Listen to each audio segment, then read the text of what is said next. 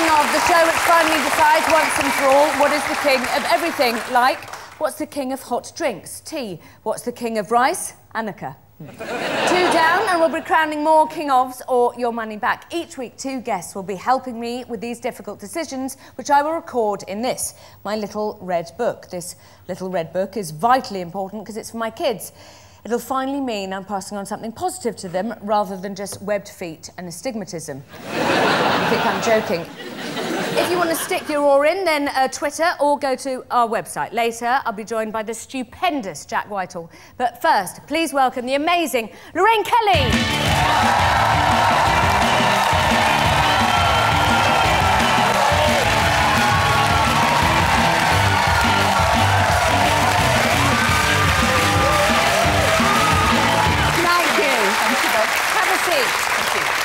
King of outfits. Oh, thank you. May I just say this to you, because you seem adorable. Right. Possibly too adorable to be opinionated. Or do you have? Oh, no. I have lots and lots of very strong opinions. You'll be surprised. Good girl. Are you ready to put the first one in the book? I am. You know how serious this is. I do. We can't get lost in fun. OK. We can't just have a good time. Fine. And not worry about it. All right, OK. Right? I it's like understand. having sex when you're not on the pill. You've got to focus. Oh, yes. I remember that. Do you understand? Yeah, withdraw now.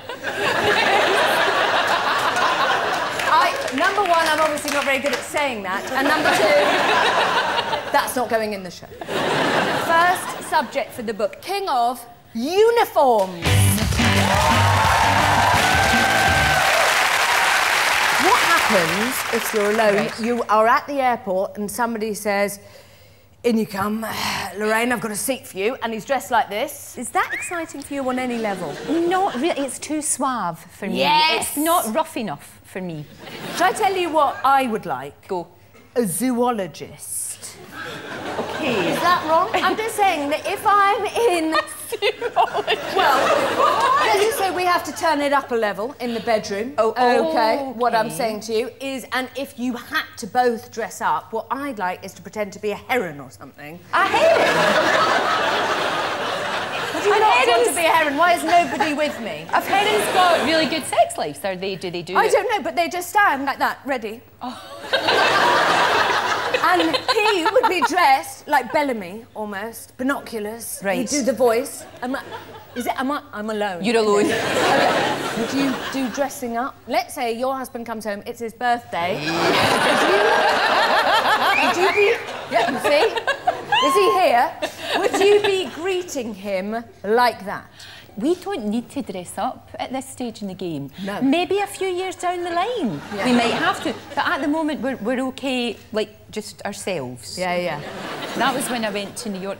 My boss was in his office and I sort of kicked the door down and I stood there and went, assume the position, motherfucker. Don't do that, I'll give birth.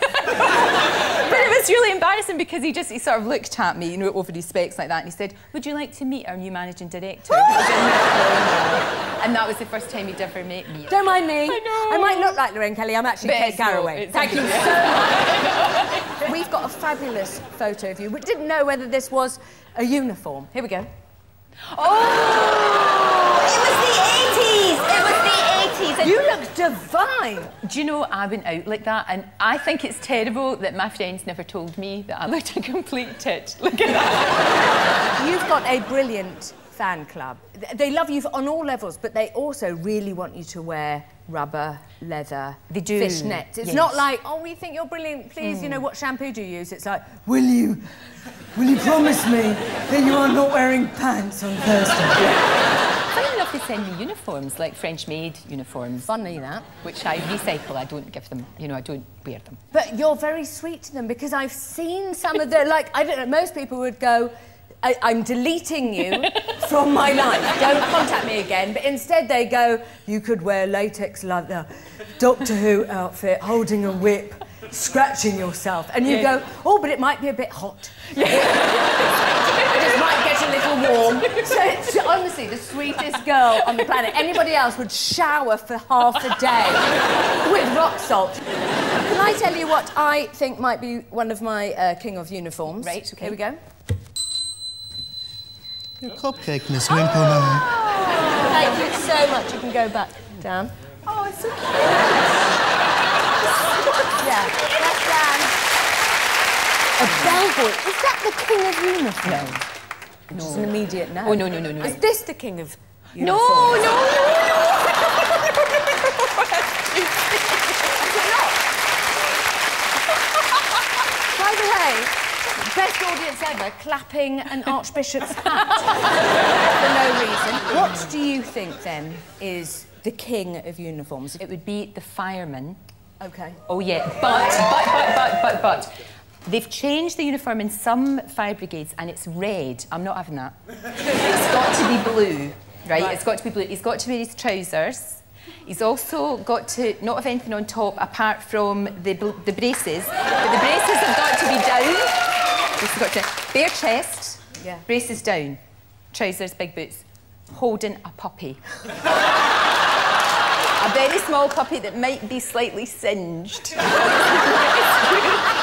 But fireman, got to be fireman. All right, so I love how specific you are. The King of uniforms is inviting it in. It's fireman.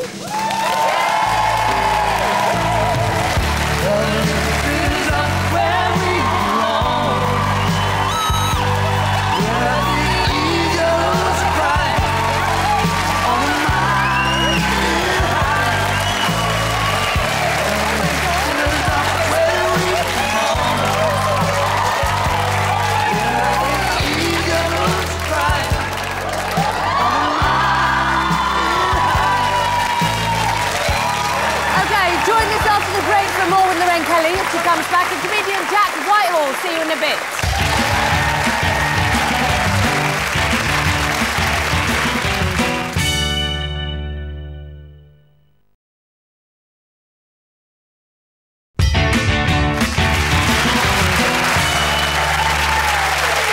Welcome back to King of, the show that decides definitively what is the king of everything. Have we got it right so far?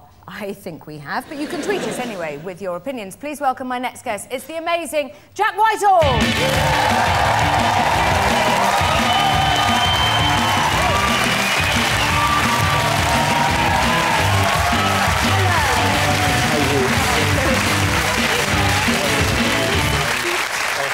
Mr. Jack, thank you so much for Thanks coming. for having me. I was really pleased to hear that Lorraine has weird fans as well. That gave me such hope. Because I've actually had a really big issue that's happened to me recently and I'm finding it very hard to deal with because I joined Twitter and do the tweeting. Yeah. And a guy has tweeted me every day for the past 4 months telling me about his poos. And I have no interest in his poos. I never asked about his poos. Just all of a sudden, they said, and really detailed as well. Like there was one the other day saying, I've just laid down a dead otter. Like, that is... And I had no interest in it at all. And then about 2 weeks ago, it turned out his phone had broken and he didn't tweet about his poos. And I was suddenly like, oh, God, I hope he's OK. Have you been back there thinking, God, those girls have got it right? I mean, the King of uniforms, where do you stand on that fireman with the puppy? Well, I mean, I nearly turned backstage. I mean, he was quite handsome. But then I don't see the uniform thing as being a sexy thing, necessarily. Have you ever been with a girl who suddenly said, I am going to dress as a Polish reporter, or something? No.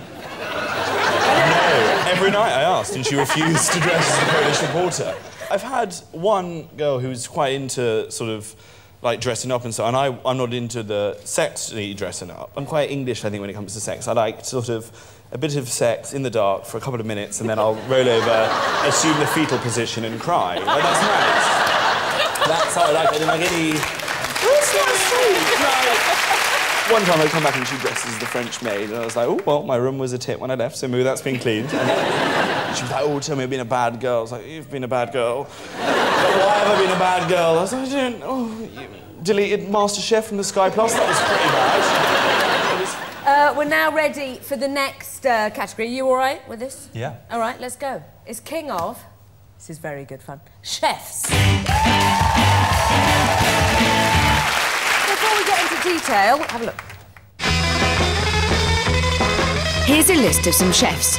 Heston Blumenthal, the sciencey one with the dry ice. Nigella, naughty food. Gordon fucking Ramsay. Raymond Blanc, me. Rick Stein, bit fishy. Hugh Fernley Whittingstall, great otter recipes. Celia Smith, loves a roast, according to the Norwich City players. Anthony Royal Thompson, tiny, tiny neck. But who is the king of chefs? Truthfully, I think it might be my Aunt Sally. Where do you stand on Heston? Is that the one that puts snails in porridge? Yeah. No. I have bad experiences with Heston. Why? What happened? They bring you the food, like, course after course. And it's one of those really annoying, pretentious restaurants. It's like, just put it on a plate. Like, I eat at home, I have about 90% of my meals on plates. Plates have always done absolutely fine for me. Yeah. This is like someone's just gone into Home Base and said, just get anything with a flat surface. Let's just put some sushi on a brick. And I'm eating this nonsense off like a bit of skirting board. You couldn't pass it off as your own as well. He makes all the cool things. That's true. Very good point. Was this one of your recipes? Yeah, No. I always make dog's dick ice cream. It's like one of my favourites. That does actually sound quite good. I've got a soundboard here. Where do we stand on this bloke? Serve it up, get it to people, tell them to eat it now, stop yapping, and get the tucker down them. Jamie. He's very fast, which I love. He can be enthusiastic, he has herbs. If it wasn't for him, every child in the country would be fat, so... No, that's true, and he's saving America now, so we need to give him a lot of time, because that is going to take fucking ages. So let's give him the benefit of the doubt for now. Where do we stand on this bloke? If you saute scallops in a non-stick pan, they won't stick. That's why it's called fucking non-stick. What do we think about the Ramsay? I think I might be...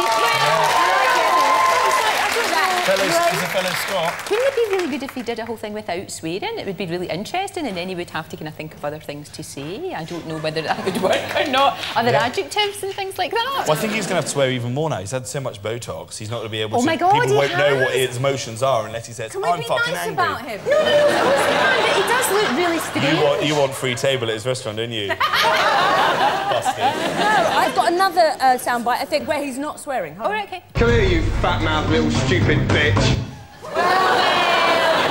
Kinda. Define not swearing. He gets annoyed with the American people on the American version as well, which I love watching. Oh, that is good. And I saw a real-life Gordon Ramsay moment when I went up to Glasgow to visit my friend. Yeah. And I was in it was like a greasy spoon restaurant. This is the worst waiter in Glasgow, by the way. No. Definitely. So I sat there, and there was an American couple who walked in, quite a big American couple, and they sat down at the table, and the woman had her coffee, and she was like, sir, I'd like my free refill of coffee now. And he literally looked at her like she'd ordered, like, your mum's a horse soup. Like, it was that, or something without batter. And she goes, sir, in America, if you order a coffee, we give you a free refill. He paused, he just looked at her and he goes, in Glasgow, we need give a shite. Right in the thing, was just like, Can I play you who I think might be my king of chefs? I'm slightly obsessed. Here we go. My plumptious beauties. I love Nigella. She's so sexy the way she talks. She cooks things you want to eat. She just starts with butter and pasta and cake and she puts it all in a bowl and then she lights fairy lights. Is she the king of She chefs? could well be, but it is just porn, isn't it? She's like she's just got a big jammy donut you just want to squeeze really hard. I think she's... Listen to her, here we go. Slut spaghetti. Some like it hot, and I certainly do. Call her, Lorraine. It's going to be fine. Where do we stand on Anthony Worrell Thompson? I don't know whether to say this on television. I actually lost my V-plates in Anthony Worrell Thompson's pub restaurant. Did you? Not to Anthony Worrell Thompson, to an actual... Can I just confirm, instead of virginity, you called it a V-plate? Did you? Yeah, it was all nice. It was all like really like consensual and everything, and it was a beautiful moment. And, but now, whenever I see Anthony Worrell Thompson's face, even though it's quite hideous, I sort of think of the time that happened when the V-plates were taken off. The best 2 minutes of my life. I don't know. And by the way, I'm sure hers. I like this man only because he sort of walks around and he cooks weird stuff. Calves' testicles have long been considered a perk. Hugh! No, not Hugh. He's mad, isn't he? He's so casual about stuff that you would never have. He's like, I'm making a pie today. The first things you'll need is an owl's placenta. So, oh, yeah, We're rejecting him. That is hilarious. I think it's decision time. I think it's down to Nigella. And are we thinking Jamie? Jamie, you love Jamie. One of you can be Nigella. OK. And one of you can be Jamie.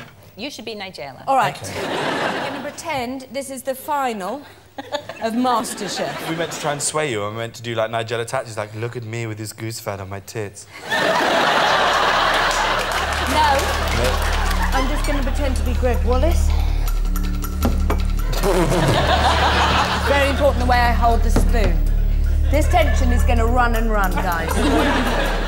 The king of chefs is... Nigella, you did good in the tests.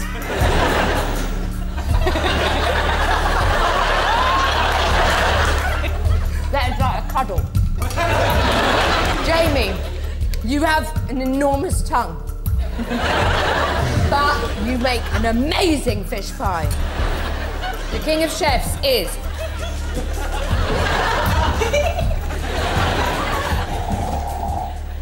It's Nigella!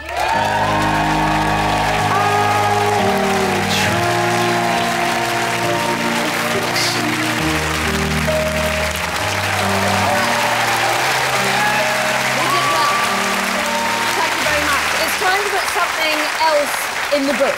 Up next, King of Parties. Many different kind of parties. Before we discuss them, have a look at this. Now, I love a wedding party. Where else would you see children and 90-year-olds dancing to Shaka Demus and Pliers? What about a disco? Stick on the Bee Gees, let's have a knee trembler. Work parties are perfect for letting your employer know what a photocopy of your arse looks like. As for fancy dress, put on whatever costume you like. You'll still be dressed as a moron. The highest dinner party ever was held at over 22,000 feet in Tibet, and the guests still only gave it 4 out of 10 on Come Dine With Me. How about a Tupperware party? Who wouldn't want to celebrate their lunchbox? And let's not forget about New Year, birthdays, bar or bat mitzvahs and sleepovers. Love any social event where you can wear your gym jams. All right. Let me start with you first, Lorraine. Do you like to host a party? Well, yes, I prefer to host a party than to go to a party. And to be honest, I think the lead up to the party is better than the party. It's just a whole bunch of people standing about. And that's about it, really. Do you know what I mean? It's always a wee bit of a letdown. What's the best party or the worst party you've ever hosted, Jack? When I first went to university, we decided to have a sort of big house party. We were worried about upsetting the neighbours, so we decided one of the things we'd do is invite them all. And what became apparent was that one of the houses opposite that we'd invited was actually a halfway house for people that had been in prison or on quite heavy drugs. We had no idea of this. So then the party happened. Not many of the other houses turned up, but the halfway house did. They were all loving it. And there was one moment where I was just in the kitchen with this woman who, she literally had like 3 teeth in the front of her gums, and I was talking to her. So, I'm doing a history of art course. What course are you doing? She said methadone. I was like, oh God. Are you with me when I say that fancy dress parties are awful? Terrible. Yeah. Am I? Last time I went to a fancy dress party, I went in a lot of trouble because I went dressed as a chicken in a big chicken outfit. I was like, I'll be funny, or, you know, I'll do the chicken dance. People were like, oh, he's a lad. I didn't think that. I got really, really hammered, and it ended up with my friends finding me, still dressed as a chicken, about 2 o'clock in the morning. I'd walked into a KFC and demanded to have my children back. Apparently you were obsessed by dressing up as Robin Hood. Yeah. We have Don't Shout. Oh, what's that? I don't know what that is. What is that? But how cute were you? Oh, you're I think so we've also cute. got other photos. I did lots of dressing up. Oh! Sexy fireman. Where do you stand on a dinner party? I'm nervous of a dinner party. I've just sort of started, I think, going to dinner parties. And because I've been brought up on a diet of Come Dine With Me, I assume now if I get invited to a dinner party, that's free range to just rifle through other people's shit. And at some point during this evening, I'm going up to your bedroom, looking through your drawers, and I'm going to make judgments about you, stranger. Because that's what you do. And then give them marks. Yeah. Christmas parties, have you ever performed at a Christmas party? I did, it's like... Oh, no. It's really hard. Hold my hand, please. Okay. It was about 2 years ago, and it was a Christmas party for a group of industrial gardeners, and they were big, burly men. They had a turkey buffet at the back, which did not close when I went on to do my humour. And at one point, I was talking to a gentleman in the front row, and he said, come here, and then he put me into a headlock. He started putting me in a headlock, and he was rubbing my head like that, and scratching my stuff, and I was shouting out to the bouncer, like, please come and help me, and the bouncer was laughing along as well. It must be part of his act. I was like, why the fuck would this be part of my act? And I was left there in a dressing room crying, whilst all the gardeners that had cold turkey downstairs not laughing at me. That's one thing they did not do at any point in the evening. Was even under any semblance of a laugh. I don't even go into gardens now because I'm scared that there's going to be a man waiting to attack me. He needs us. He is adorable, Doesn't isn't he? he? We'll take him home. I want to take him home. We were deciding that we were going to kind of half you between us. Oh. Yeah. And you said you wanted the top half. Yeah. And I would get the bottom half. Where do we stand on surprise parties? Oh, I love surprise parties. They're the best parties, don't you think? Yeah. My mum's having a party quite soon. She's 50, and we've tried to organise that. Your mum's 50? Oh, yeah. no.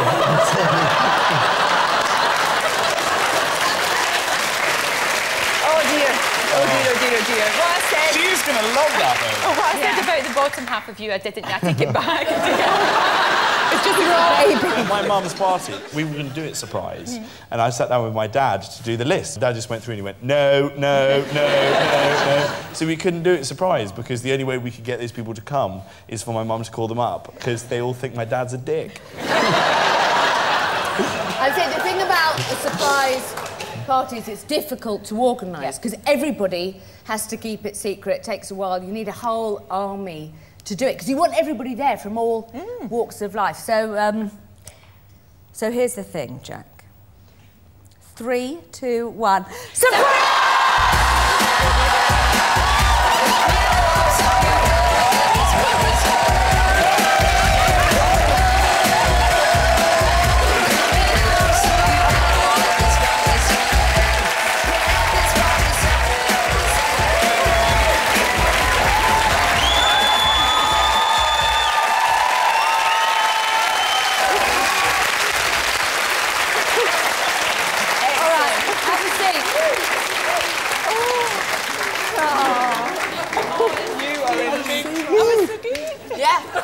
Jack, can you just recap for us who's here? It's your mum. My mum, my brother. So there's people I didn't even know were still alive. The king of parties is a surprise party! That's all we've got time for tonight. A huge thank you to my brilliant guests, Lorraine Kelly and Jack Whitehall. Thank you for watching.